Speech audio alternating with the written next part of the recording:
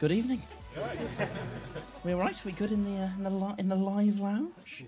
I'm not going to call it the Lols Lounge. I hope that's all right with all of you guys. I've got very few principles in this life, but that's one of them. Also, because we're in the live lounge, we're amongst musical history. This is the very room in which the Kooks covered Foster the People's Pumped Up Kicks. If you can imagine such a thing. Real musical heritage right here. I'm playing for time, basically, because I'm quite nervous about what I've got to talk to you about tonight. Susie's already come out with a cold and heartless set. I believe in love, but unfortunately what I don't believe in, according to the brief that I've been set for tonight, is sex. I'm here to discuss that thorny issue. Have we all dipped our toe in the? We've all tried. For those of you listening at home, you're not listening to a man who looks like an authority on the subject. I'll be honest. This isn't the face or voice of a seasoned pro. Me coming into pass judgment on sex is very much like inviting Van Gogh round to check out your new surround sound speakers. But I'll give it my best shot. I was fairly sort of. I heard a lot about sex as a teenager. People were always talking about it, and I saw a few vids. I felt very much about it the same way I felt about swing ball and heavy metal, a mixture of bafflement and fear. Mainly because I'm sure you as a teenager remember hearing people first talking about sex. You're saying, "Have you heard about this cool thing all the cool kids are doing now? It's clumsy, it's emotionally damaging, it's very messy. Best case scenario, you ruin a duvet. Worst case scenario, you create a life. No thanks. I'll stick to FIFA.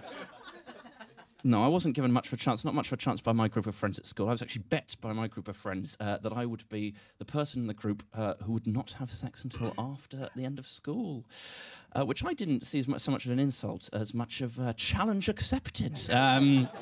And how proud I was to surpass their expectations by an entire additional educational establishment. No, I didn't have sex until after university because I was warned by my mother before arriving at university not to have sex in Freshers' Week because no one respects anyone who has sex in Freshers' Week.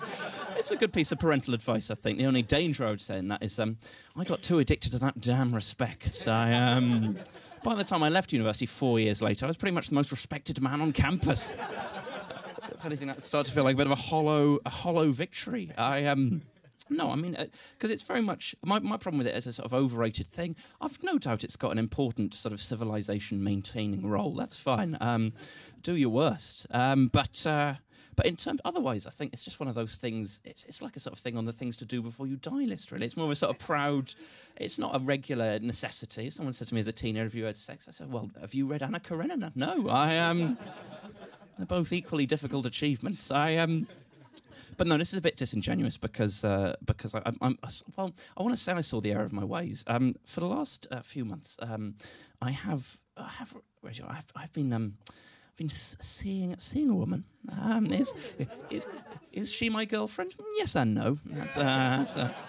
That's my response and her response, respectively. There's been. But it has undeniably happened, and I'm not going to talk about the sex itself. Don't worry, which to be honest has been an ordeal. If you haven't tried, don't believe the hype. Alton Tower's a lot more fun on the internet as well.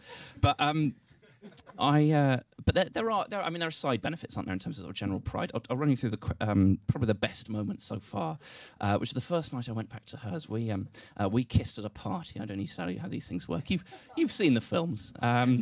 We kissed at a party, and we then shared a taxi from the party, because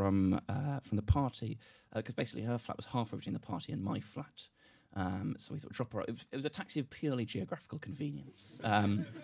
But she knew my game, and we pulled up outside the party and pulled up outside her flat. Sorry, and she said actually. You can just come up and stay the night here if you want. That's not the exciting bit of the story, Radio 1. The exciting bit of the story is getting to say to the taxi driver, actually, mate, we'll both be getting off here if that's all right. Mixed response to that in the Lols Lounge. That's the greatest moment of my life so far. Take it or leave it. You'd understand more if you could have seen his face. The taxi driver's face reflected back in the wing mirror, the most amazing mixture of emotions. Obvious displeasure at being referred to as mate by a posh child. And some frustration at the loss of earnings. But also, I think, a sort of paternal pride in my achievement.